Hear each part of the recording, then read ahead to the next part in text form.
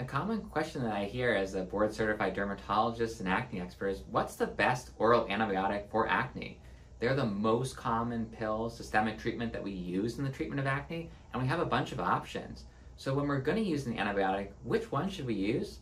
How should we use it? And what might be the alternatives for those who'd like to avoid oral antibiotics?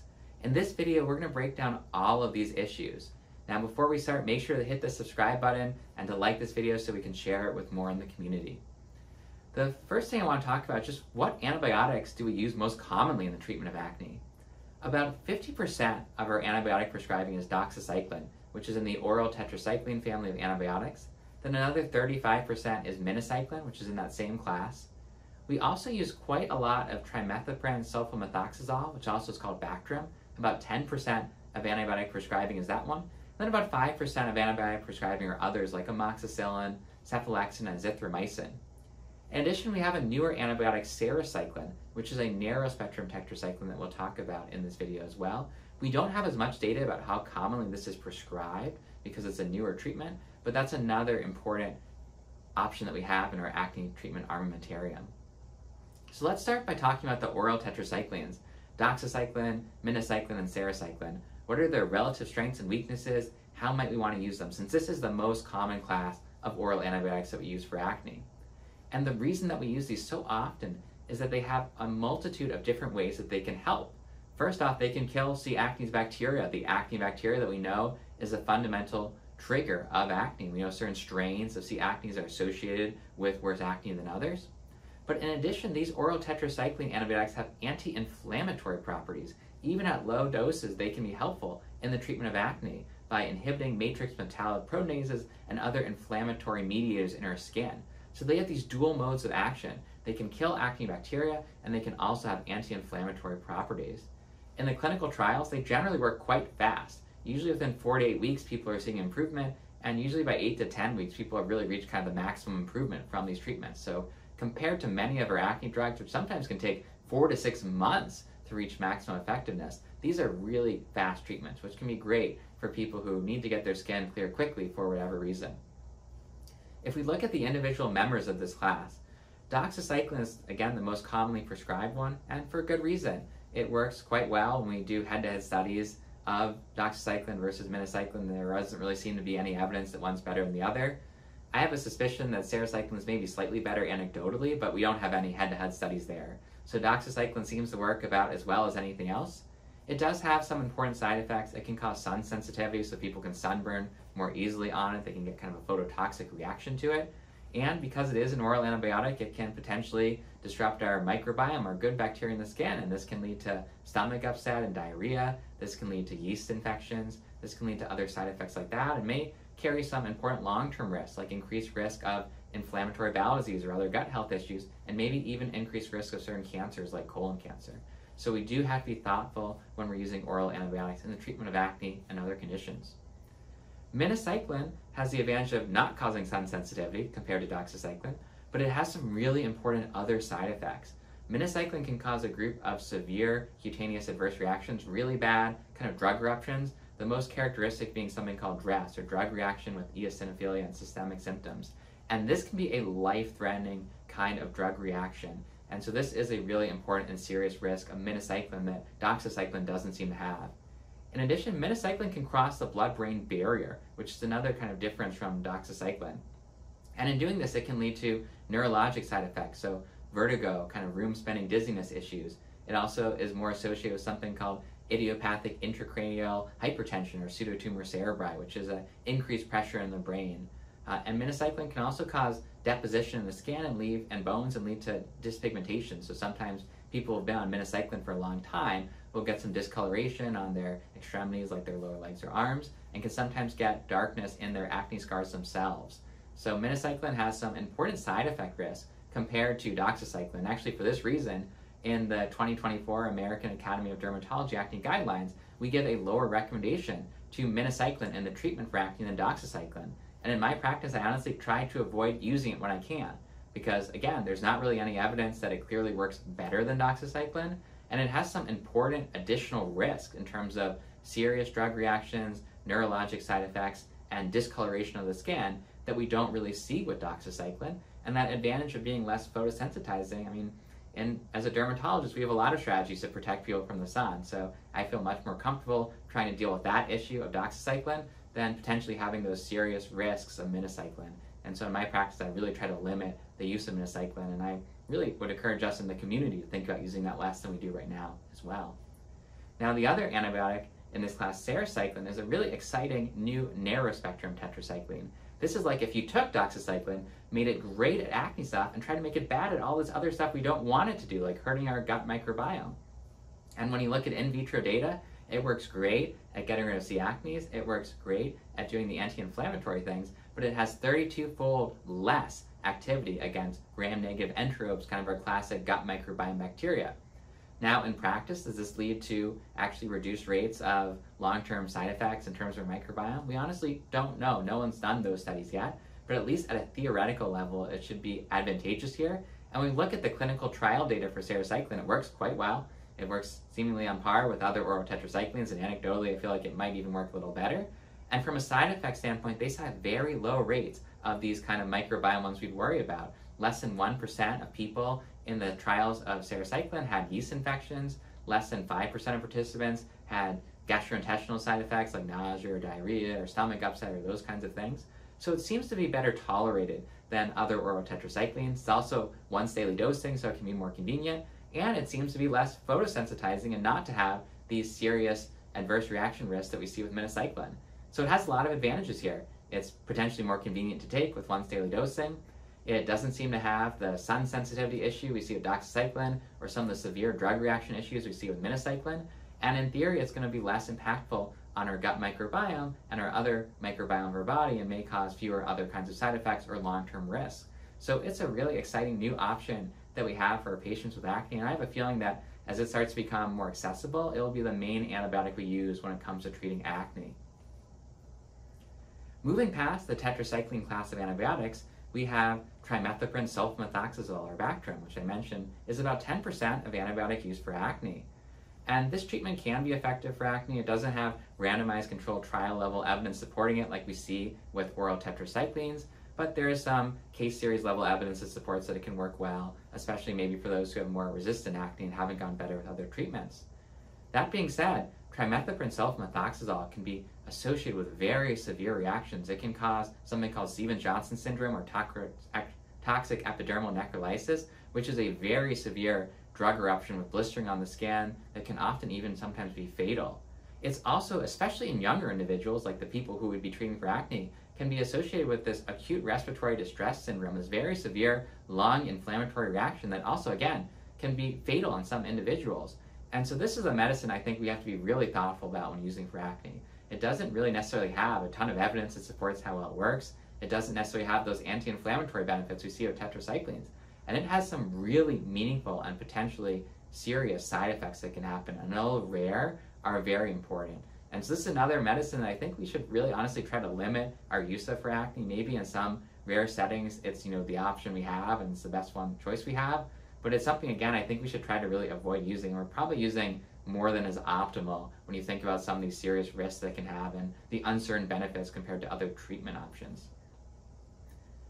Beyond these options, we also have some of those other antibiotics that I mentioned are kind of like 5%, so not used that often. These would be like penicillins, like amoxicillin, or cephalosporins, like cephalexin, and these can work well for acne. In my practice, amoxicillin can be a great option for those who either have reasons they can't be on a tetracycline, like allergies, or where it hasn't worked. Amoxicillin, I think, often can work quite well for people. It's, in my mind, safer than some of our alternatives like trimethoprim-sulfamethoxazole. And it's also a medicine that we can sometimes use even in pregnancy, which is another advantage and strength of it when we run into those scenarios.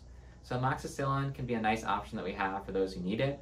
Cephalexin, kind of similar in terms of potential. And then azithromycin is one that I find used quite a lot internationally, less so in the United States. The dosing can be challenging because it can accumulate in the body, so it often needs to have a little bit of a more unusual dosing schedule compared to other oral antibiotics, and it has relatively limited data to support its effectiveness in acne, but there are some small trials that suggest it can work quite well, and I do think it can be on our list of options of things that we can use. The last oral antibiotic I want to touch on is dapsone. And dapsone, similar to tetracyclines, has two modes in which it can be helpful for acne. There's an antibacterial effect of it, but there's also an anti-inflammatory effect of it. Dapsone can inhibit the function of a kind of immune cell called neutrophils, which we know are important in inflammatory acne bumps like nodules and cysts and those kind of more pustule kind of bumps.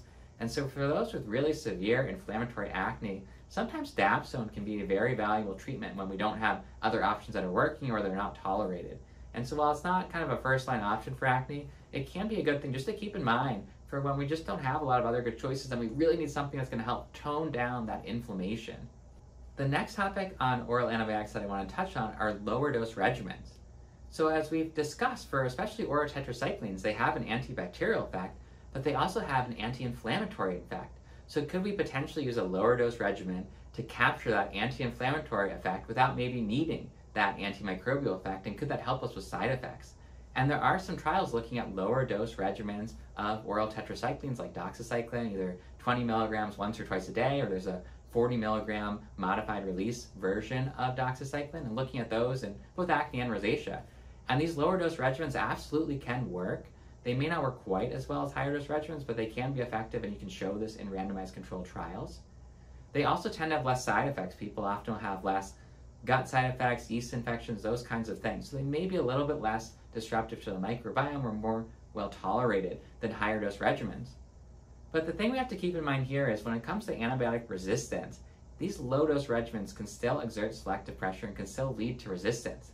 When we look at the data around low dose regimens, we see that actually in an in vitro setting, low dose regimens might increase the rate of bacterial resistance. This is exactly what Alexander Fleming worried about with penicillin, is that if you underdose it, it might give the bacteria just enough to need to do something about it, but not enough to actually kill them. And so we see in an in vitro setting, these low dose regimens might actually be worse when it comes to resistance. And in practice, we can see in trials looking at different dosing regimens for oral antibiotics that even low dose regimens lead to resistance of a variety of different bacteria, staph, other kind of mucosal kind of mouth and gut organisms. So these low dose regimens, they do still contain risks of long-term antibiotic use. We should still use them thoughtfully, but they absolutely can work, and they often do have less side effects. So they can be a useful tool in our overall approach for treating acne, but we should be thoughtful about them just like any other antibiotic approach. The last thing I want to touch on with oral antibiotics is like how long should we use them? We talked about lower versus high dose regimens, but there have been a lot of guidelines and recommendations suggesting to try to limit the use of antibiotics to 3 to 4, maybe 6 months in duration, and then try to stop and get people off of them. And the challenge here is that oral antibiotics are not a disease-modifying treatment. They're not like isotretinoin or treatments that can put acne into a remission, create long-term clearance. They can certainly help people get better, but when we're using them, we need to either use them as a bridge to some other maintenance treatment, whether that's a really good topical regimen or something else like spironolactone or a combined oral contraceptive that might be a slower treatment, or we need to just think of them as a long-term treatment for acne. And honestly, I think that's okay. When we look at changes to the microbiome, work from Anna Jan shown that within a couple of weeks, you see meaningful changes to the microbiome with oral antibiotics. So the idea that like 2.9 months were fine and 3.1 months is bad really just isn't supported by the data. Any use of oral antibiotics is potentially going to disrupt our microbiome. And so I tend to be more on the side of let's be thoughtful about who we give oral antibiotics to. Let's always be thinking about alternatives to oral antibiotics. But if we're going to use them, let's also not be afraid to use them for longer periods of time when someone needs them to. Let's not arbitrarily just say, hey, it's 3 months, you're done, you can't have more. Because it's not like something bad is happening at 3.1 months that wasn't necessarily happening at 2.9 months. Of course, more is going to be worse than less, but these changes happen quite quickly, and they often do over time go back to normal, even if you've been on antibiotics for quite a long time, like a year sometimes. So I prefer to be thoughtful about who we give antibiotics and a little bit less worried about how long we give them to, where if it's the only treatment that's working for someone's acne and there aren't other options that we can bridge to get off of it, in my mind, we can understand the risks of oral antibiotics, but we shouldn't be afraid to necessarily use more long-term regimens if that's the only option we have, that's what we need, or that's what's working best for that individual. In the last section, I want to talk about non-antibiotic alternatives. We've talked a lot about which oral antibiotic is best, but what about, again, just trying to avoid them? When we talk to patients with acne, about 3/4 of them prefer a non-antibiotic alternative to an oral antibiotic if one such treatment existed. And fortunately, we do have a lot of non-antibiotic treatments that might be underutilized in our approaches to taking care of those with acne. The first would be if you're a female patient with acne, hormonal therapy. When we look at the data, those who receive hormonal therapies of something like a combined oral contraceptive or spironolactone, they receive about 3 months less oral antibiotics than those who don't. And we look at treatment patterns over time. Although people often start on oral antibiotics, most adult women with acne end up on hormonal therapy over time. And so if those are the treatments that people are ending up on, and we even have some data now from randomized controlled trials like the FAST study suggesting that hormonal therapy might work as well or better than oral antibiotics, maybe we should be starting there.